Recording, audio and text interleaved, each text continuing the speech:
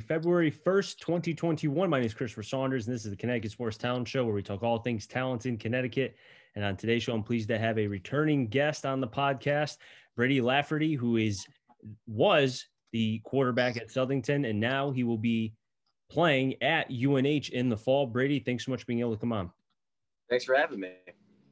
Yeah, no problem, man. I think it's great to be able to get you on here to be able to kind of talk about your commitment and the process. First and foremost, I just want to ask, how is your family doing? Oh, they're doing great. They're ecstatic with my choice. They would have been happy anywhere I went, but, when I got the call from Coach P and down and talked to them, we were all happy and we came up with New Haven to school. So we're excited for that. Now, as far as the process, as looking at it and there's multiple sides to it.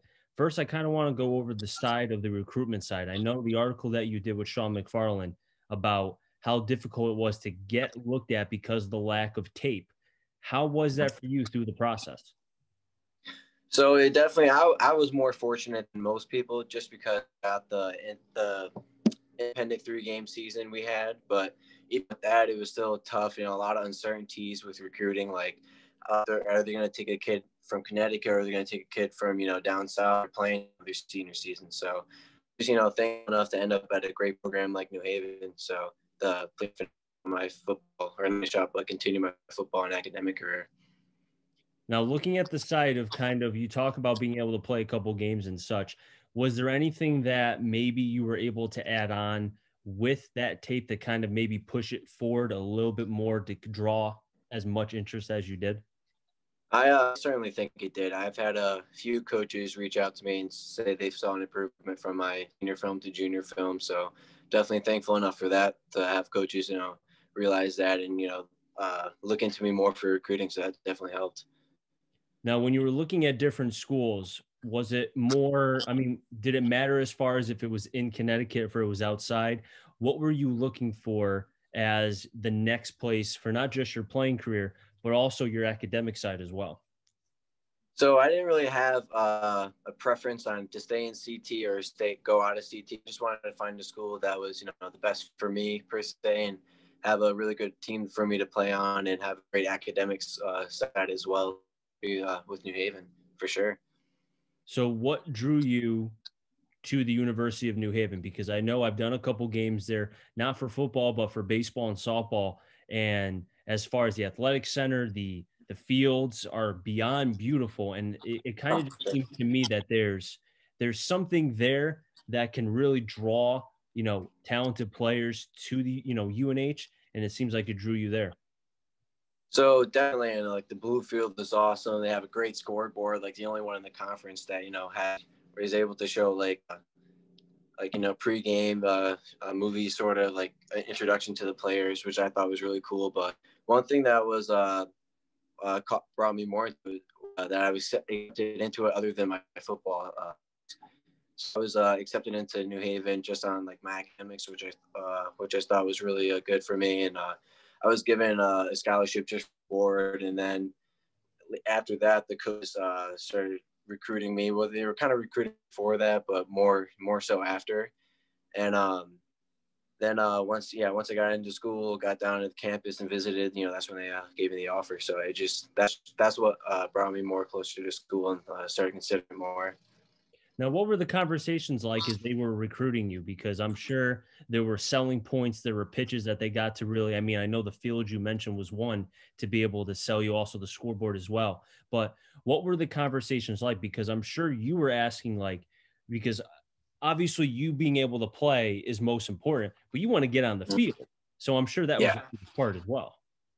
It was. And New Haven has a good situation for me. I feel like quarterback. They're looking to just bring in one quarterback this year, and that's me. So I feel like New Haven's would be the best place for me to be successful for sure. Now, and can't forget Coach P's amazing offense. In the NE10 conference, they're always a dominant force in that conference as well. Now, what kind of offense, for people that may not know, I know, but people who may not know the University of New Haven's style of offense, what do they run to be able to, in your eyes, that you feel like you can run that just as well? They run in my eyes, they run a similar offense at Southington as well. They like at the field, a lot of zone scheme, and get the ball out in the field. A lot of RPO reads for like a run pass option.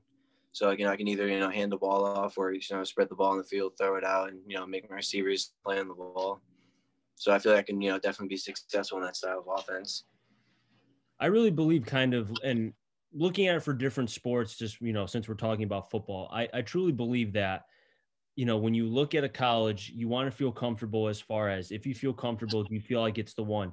But as far as an athlete coming from the football side, like a quarterback, for example, you want to go where the offense suits you. You don't want to, if you're a running quarterback, you don't want to be a strictly pocket passer because that's not something you're great at. The ability of a running quarterback is to use his legs, get outside the pocket, and buy time for his receivers. I think for you to know what kind of offense that suits you, and you just alluded to the fact that the UNH offense is similar to Southington, it kind of, in some ways, in my opinion, you can, correct me if I'm wrong, but it lessens the time it takes you to get up to speed, and that will give you more time on the field.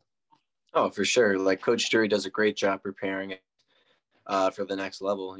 Since my sophomore year when he was started coaching me, he buried it in our heads that preparation is going to get you on the field fastest. So when I go to freshman year at New Haven, I'm going to study the playbook.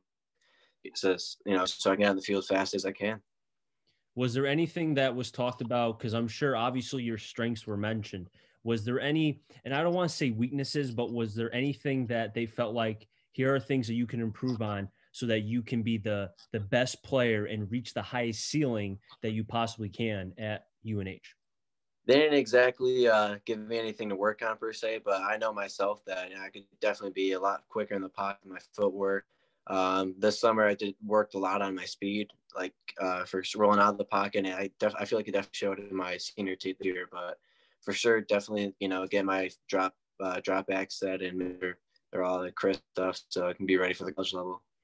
That's awesome, man. Congratulations on being able to have an opportunity at UNH. I have one more question for you. As far as going forward, I understand with the pandemic and everything that's going on, I'm sure that's not something that's thought about, and we can't predict what's going to happen down the road. But has that ever kind of creeped your mind about how possibly it could affect the fall season in any way? So I'm trying my best not to let get him right now. I'm just make sure I'm prepared going to work out and get my mind off that as much as I can. So That's good, man. But hey, congratulations on being able to get accepted into UNH. I saw the amount of tape and what you were putting out, doing as much as you can to get looked at, and finally you were rewarded. And I know when I talked to you, what felt like months ago, man, you just said, I just wanted a shot. I wanted an opportunity. And the article that came out with Sean McFarland about, I just it's hard to get looks, and it's a difficult time. But you got the offer, you accepted it, and now you have an opportunity to play, man. So congratulations to you. Thank you so much, Chris. No problem. That'll wrap things up here in the Connecticut Sports Talent Show. So until next time, stay safe. And remember, CT stands for Connecticut Talent. I'm on a journey to find them all. Have a good one, everybody. Enjoy the rest of your day.